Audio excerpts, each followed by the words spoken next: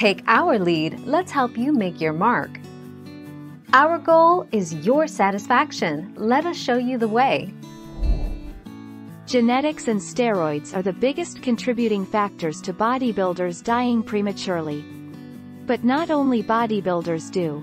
Other athletes like professional wrestlers and football players also have a significantly higher rate of mortality and cardiovascular disease, IV.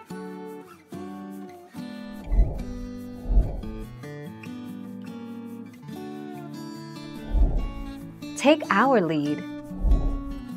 Summary.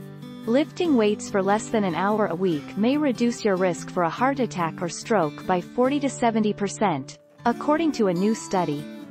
Spending more than an hour in the weight room did not yield any additional benefit, the researchers found.